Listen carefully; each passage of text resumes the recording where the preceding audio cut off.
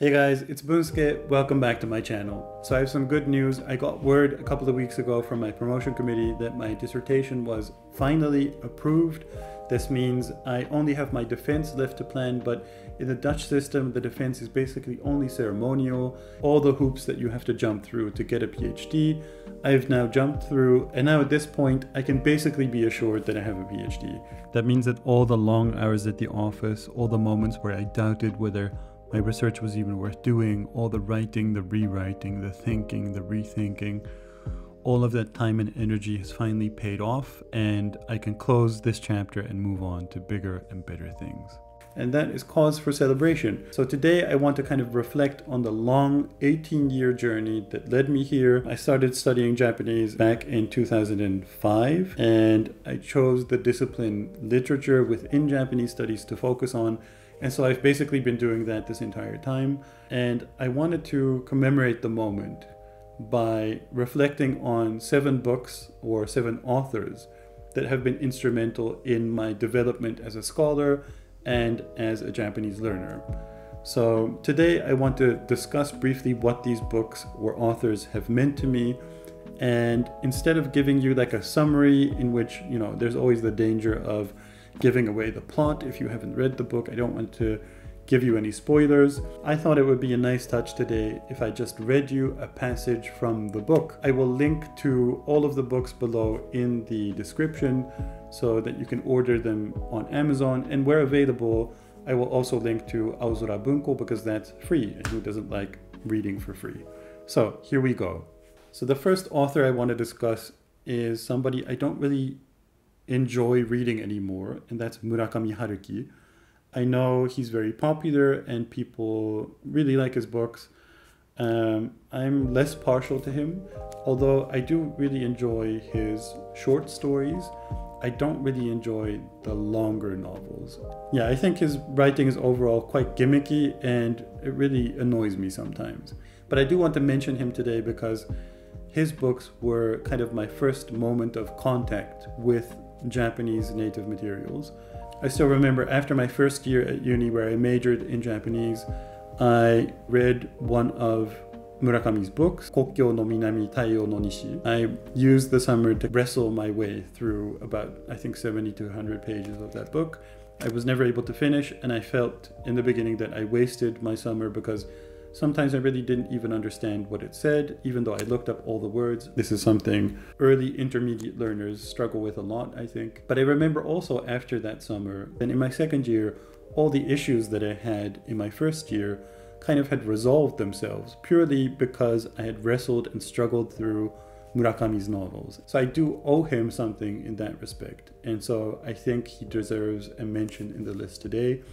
And I will read to you now from this very famous collection of short stories, The Elephant Vanishes. I will link to it below so that you can also buy it. I'm reading from a short story that is entitled 4月のある晴れた朝に 100% の女の子に出会うことについて. So yeah, very brief.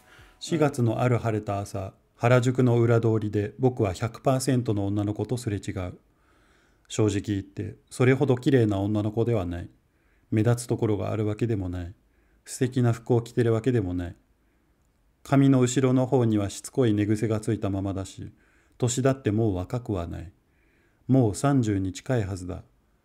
厳密に言えば女の子とも呼べないだろう。しかしそれにもかかわらず、50メートルも先から僕にはちゃんと分かっていた。彼女は僕にとっての 100% の女の子なのだ。彼女の姿を目にした瞬間から僕の胸は地鳴りのように震え、口の中は砂漠みたいにカラカラに乾いてしまう。The next author I want to mention has been a huge influence on my thinking about literature, thinking about Japanese literature, and my entire journey as a scholar. And that is Natsume Soseki. I always enjoy reading it from this specific so-called Shinshoban of his collected works. This is not easy to get, but it's also not impossible to get. If you go to a website called Nihon no Furuhonya or Kosho, you can find used books And in some of the cases, the booksellers have international shipping as well. So it's really worth checking out this site. I'll make sure that I link to it in the description below. So if you search there for 漱石全集新書版, you will get this. And this very beautiful cover is designed by Soseki himself, actually, when he collaborated with the now famous publishing house Iwanami Shoten. But back in the day when Soseki joined, Iwanami Shoten was not famous at all. Basically, you could even say that Iwanami Shoten today exists because Soseki was able to invest in the company. So Soseki is not only a great writer, but he's also a very influential literary and historical figure. Both my undergrad and first MA degree were both on Natsume Soseki. Actually, my second MA degree was also about Natsume Soseki. Actually, my third MA degree was also about Natsume Soseki, now that I come to think of it. So Soseki, very important for me. So I did research on various novels of his, starting with Meion and then Samakura. But today I want to read for you a few lines from arguably his most famous novel, Kokoro. 私はその人を常に先生と呼んでいた。だからここでもただ先生と書くだけで本名は打ち明けない。これは世間をはばかる遠慮というよりも、その方が私にとって自然だからである。私はその人の記憶を呼び起こすごとに、すぐ先生と言いたくなる。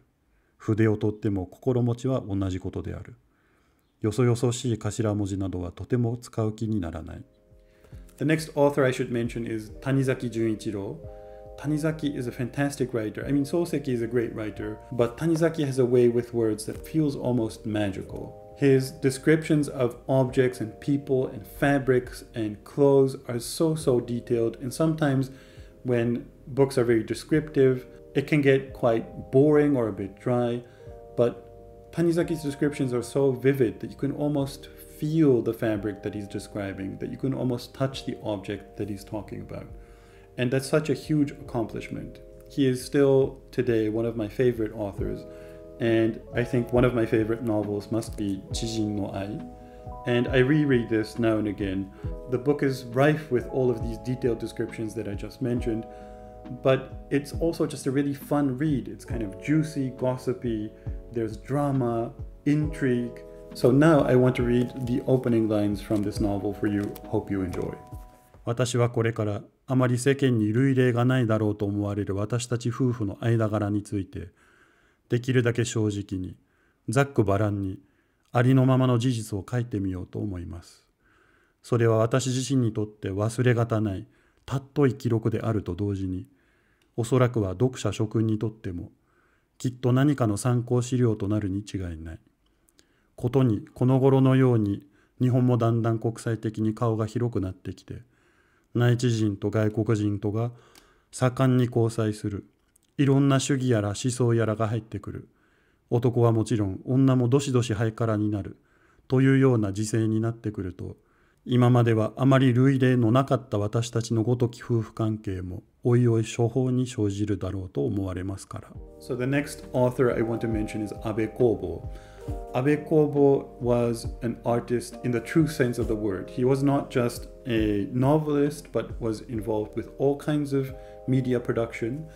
And I really enjoy his fiction writing, but also his non-fiction writing. He was a very good essay writer.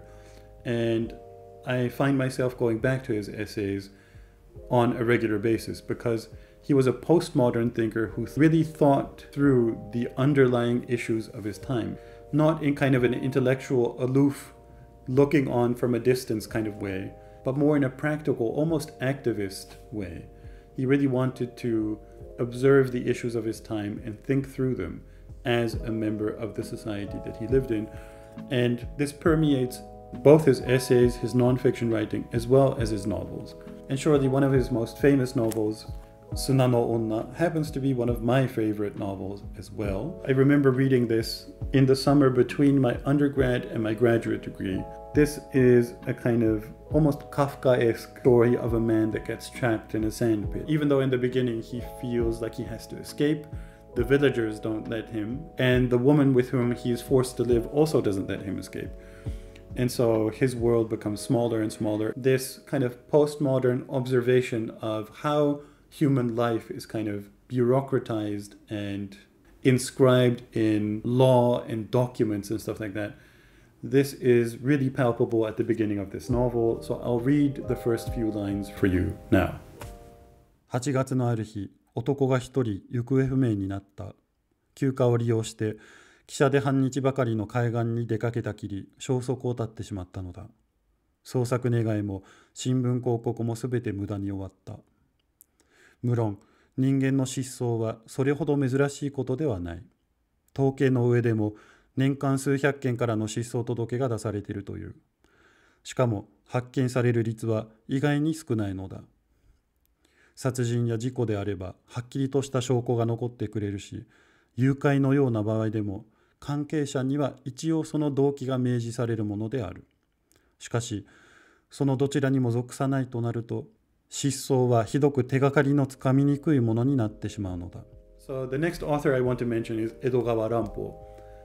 I still remember entering grad school in Japan, and there was one class that was completely about mystery novels. Starting in the Meiji period, when Japanese authors started to translate foreign detective novels and mystery novels, and then all the way to the present moment. And during one of these classes, I got introduced to Edogawa Rampo.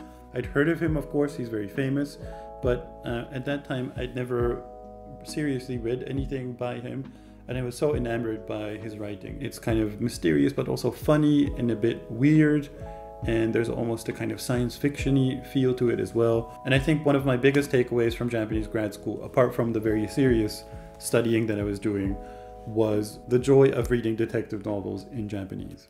よしこは毎朝夫の登庁を見送ってしまうと、それはいつも10時を過ぎるのだが、やっと自分の体になって洋館の方の夫と共用の書斎へ閉じこもるのが例になっていた。そこで彼女は今、経雑誌のこの夏の増大号に載せるための長い創作に取り掛かっているのだった。美しい慶州作家としての彼女は、この頃では外務省書記官である福君の影を薄く思わせるほども有名になっていた。彼女のところへは毎日のように道の崇拝者たちからの手紙が幾通となく送られてきた。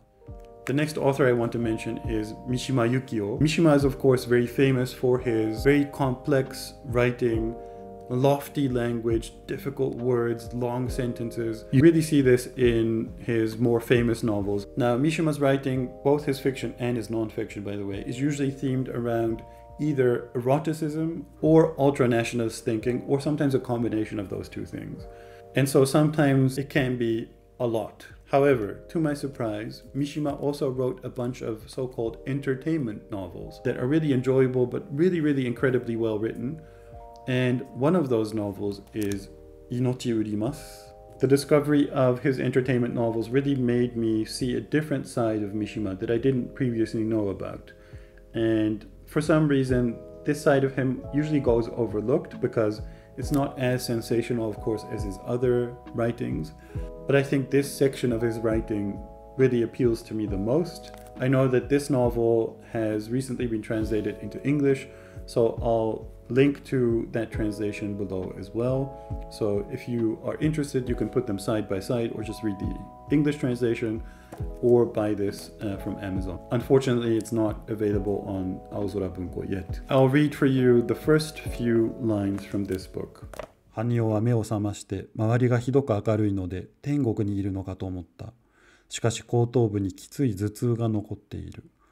天国で頭痛がするわけはあるまい。まず見えたのはすりガラスの大きな窓だった。何も飾りのない窓であたりがむやみに白っぽい。気がついたようですよ、と誰かが言った。